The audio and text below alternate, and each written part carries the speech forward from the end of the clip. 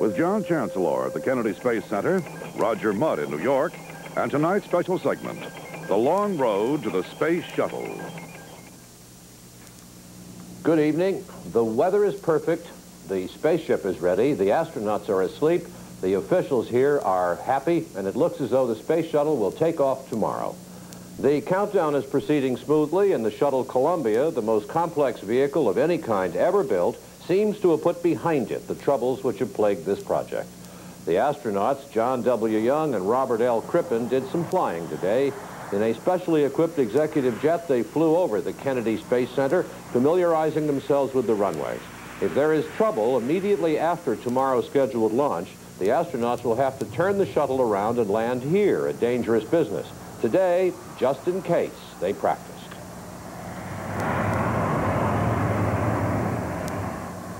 As the flight directors continued the countdown and launch control, the people in charge of things here were a confident bunch today.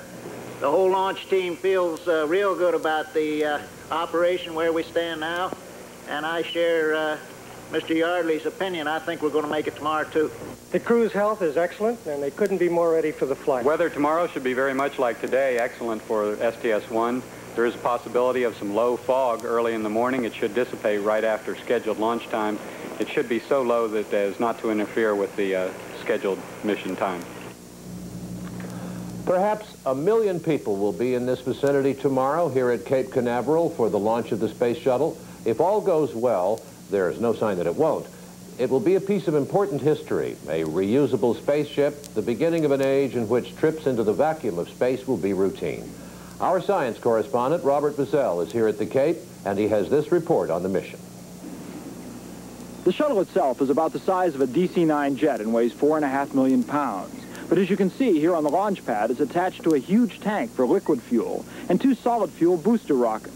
This will be the first time astronauts will ride into space in a craft which has not had an unmanned test. The shuttle will shoot up from its launching pad much faster than the spaceships used on previous manned missions. 2 minutes and 12 seconds after the launch, 28 miles above the Earth, the 2 solid fuel booster rockets will be jettisoned.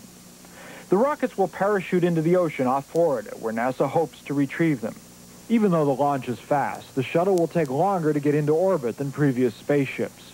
The reason is that 8.5 minutes after the launch, the spacecraft flying upside down in a gravity-free environment will let go of its huge external tank, which contains liquid fuel, before it goes into orbit. NASA officials hope that this maneuver will permit them to predict where pieces of the tank will fall, so they can avoid a repetition of the return of Skylab. With Skylab, they didn't know where the pieces would fall. The hope is that the tank fragments will fall in this area off the Indian Ocean. Next, the 2 small rockets at the rear of the craft, called the Orbital Maneuvering System, will be fired to push the vehicle into orbit. Here is the path of the craft on the first trip around the Earth. As soon as it gets into orbit, the astronauts will open the huge doors covering the cargo bay. On future missions, the cargo bay will carry scientific experiments or satellites for launching. But this trip, there is only a small package of instruments to measure the ship's performance in flight. When the doors are open, we should get our first TV pictures from the shuttle, shots of the Earth. Tomorrow afternoon and evening, we'll get 2 more TV shows, pictures of the astronauts on the flight deck and in the crew quarters. On the second day, the astronauts will continue checking the instruments which measure the shuttle's performance. On the morning of the 3rd day, the astronauts will flip the craft around, then fire the 2 maneuvering rockets. This will slow the shuttle down enough so that it will fall out of orbit and begin plunging toward Earth. As it re-enters the atmosphere, the orbiter will heat up to temperatures as high as 2,300 degrees Fahrenheit. This heat is supposed to be absorbed by the protective tiles covering Columbia, which have been so troublesome. Then one of the most difficult parts of the mission, bringing the ship back to Earth. The craft will have no power. It will be a glider falling quickly, and the astronauts will have to maneuver it to a precise landing. There are uncertainties in the first flight of any spacecraft, and they can never be resolved until the first mission is over. John? Somebody said that up until now, the American space program has been like an airline which threw away its planes after one flight. That's what happened in the Mercury and Apollo programs when the space capsules landed in the sea. If the shuttle works, it will land on the ground again and again and again. We'll have more on the shuttle later in the program. Roger Mudd will have the rest of the news after this. It's been almost 6 years since the last American journeyed into space. During that time, the United States did some spectacular and useful work in space with unmanned probes to Mars, Saturn, Venus, and the dark regions beyond. But also in the last 6 years, the Soviets have had an active program in which 43 cosmonauts have journeyed into orbit. Now, the United States is about to return to manned flight, and if the shuttle works, return in a big way. There are those who are asking if this $9 billion program is worth it, however, and that's the subject of this special segment prepared by John Dance. The Apollo moon landing program was a spectacular success for NASA. As it wound down in 1972, NASA was looking for a new, highly visible manned spaceflight program to maintain its glamour image. That's the theory of Dr. John Logsdon, a George Washington University political science professor who has written extensively on the space program for the last dozen years. NASA got used to the luxury of the extra money, the public attention, the importance to the general public that came with Apollo, and the excitement and the challenge, and wanted to do it again. Skylab came after Apollo, but basically just used leftover Apollo parts. The new vehicle chosen to succeed Apollo was a reusable space shuttle. It stands at last on the launching pad, behind schedule and over budget. It could open a new era in space travel, or it could be a huge white elephant. The space shuttle was a compromise from the beginning. NASA first wanted a fully reusable shuttle, one that would take off and land like a conventional plane. But that would be very expensive, and nobody in NASA thought Congress would buy it. So the agency settled on a cheaper design, a shuttle that takes off like a rocket, lands like a plane, and can be used again and again. Furthermore, NASA said it would cost only $5.1 billion. Cheap for a new spacecraft, too cheap, as it turned out. John Yardley, NASA's manager of the space shuttle, now admits it. We did not have a national commitment spurred on by the president, so it was a tough sell. Now, in that kind of environment, people sharpen their pencils and perhaps over-sharpen their pencils, not necessarily knowingly. But one tends to be optimistic, and in retrospect, you'd have to say that was the case.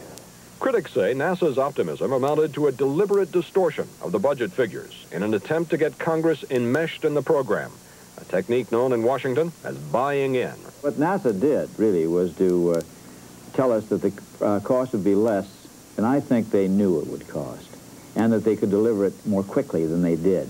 NASA's optimistic budget quickly began to pinch. The engines for the space shuttle were radically new. When problems developed, there was no money for extensive testing or trying alternative solutions. Testing had to be put off or stretched out. The engine program quickly fell behind schedule.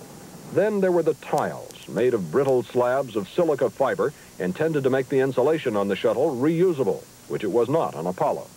Each tile was a different size and thickness, glued to the shuttle's thin metal skin. But no one had reckoned with what would happen when the shuttle's thin skin began flexing from aerodynamic pressure. George Jeffs, shuttle manager for Rockwell International. If you're flying on a commercial airplane, it's common to look out at the wing and see the top skin all buckled. It's designed that way. You can't stand that in the orbiter. The orbiter, if you did that, you'd induce loads into the tiles that crack the tile. It was not until Congress relented and gave NASA more money that the problems began to be solved. Now, engineers say the shuttle is ready, but it's 3 years behind schedule and nearly 30% over budget. Counting inflation, that's almost $10 billion. One reason Congress bought the space shuttle was that it was to be cheaper, more flexible, and versatile than the present generation of expendable rockets. But some things first envisioned for the shuttle are just not practical. It can repair some satellites, but many important ones are beyond its reach. Their orbit is much higher than the shuttle's. Industry has been slow to book space on the shuttle, even though the microgravity of space may make possible new alloys, pharmaceuticals, and electronics crystals. Few industries seem willing to commit the money necessary to develop the processes.